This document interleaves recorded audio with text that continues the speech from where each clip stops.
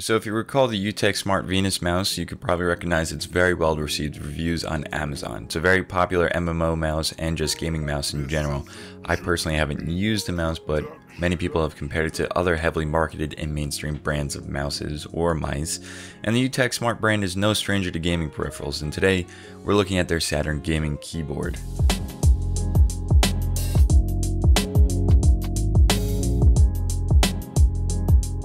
Hey, what's up guys, my name is JD from JDTechGear and welcome back to the channel where we discuss PC passion, tech reviews, unboxings, and setup design. So if you're into that sort of thing, consider subscribing, checking out the rest of the channel, and becoming part of the Tech Junkie family. Now this is a full 104 key keyboard plus additional media functions at the top. It is a membrane keyboard with rainbow backlighting, and there's no software or anything, it's just a simple plug and play keyboard. Now I know most people would prefer a mechanical keyboard, and there are mechanical keys for the same price, but there are still plenty of people who still prefer the silence and membrane keys regardless of silent mechanical switches. And moving on, the keyboard features a braided USB cable, kickstands in the back to elevate the keyboard, and a water resistant design with 10 drain holes on the bottom of the keyboard. Now let's talk about the ergonomics. The layout of the keyboard is fairly straightforward and everything is easy to reach and flows nicely while gaming. Now some people may not like the vertical enter key, which is understandable, but for some reason with this board the enter key still feels in a natural placement, and in comparison I have another keyboard that has the same layout but for some reason feels a lot more out of place and more out of the way to press than on the Saturn keyboard. Now the WASD keys and the arrow keys are both present on the arrow keys and the WASD keys themselves. The angled bevel on the front of the keyboard makes a natural resting place for your wrist, which is pretty nice,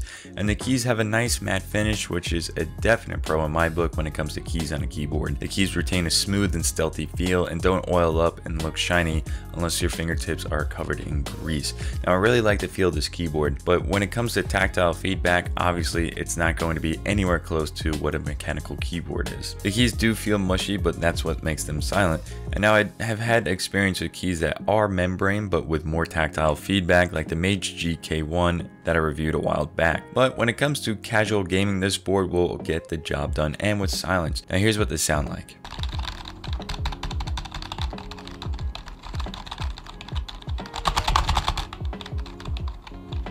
There's also 19 non-conflict keys, which keeps the keyboard from ghosting, meaning you can press multiple keys simultaneously, which is nice, especially for gaming, as you may need to press key combinations. So what about the construction quality? Well, this is a pretty sturdy keyboard for being entirely made of plastic. Its low profile body keeps it sturdy while typing, and the board will also creak under excessive pressure in focus points.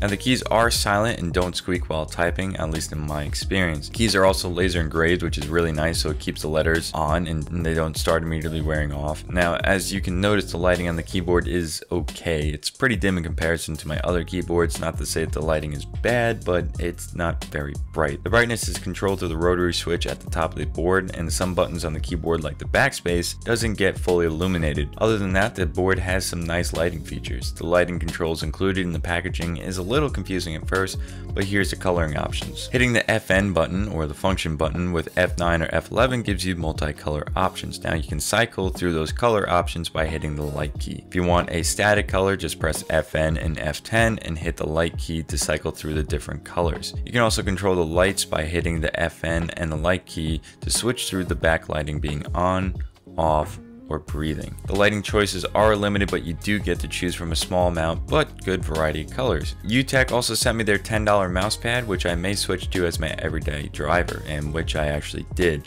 It covers a good amount of surface area, about 12.6 by 10.6 inches. It's also very low profile and doesn't slip at all, which is really nice considering my Red Dragon mouse pad slip all the time. It's simplistic, doesn't have any crazy graphics, it tracks nicely and smoothly. There's no threaded sides or anything, but this mouse pad really gets the job done. And with so many mouse pads being on the market, and just to find one simple and solid quality can be a lot more difficult than you may think it may be. So it may look cheap in comparison to other mouse pads, but don't be fooled, it performs well. I mean, even look at the reviews, they're very positive. Overall, for $30 I would recommend this keyboard. Now there are plenty of gaming keyboards on the market, but UtechSmart has a pretty reliable name when it comes to PC gaming peripherals, and this board follows suit when it comes to that quality. Now they don't have a bunch of gaming peripherals on there, but for every peripheral that they've made, they've all been very good quality. It has been very well received. Now the lighting is pretty dim in comparison to other boards like I mentioned earlier, and the rotary switch remains on even when the PC is in sleep mode,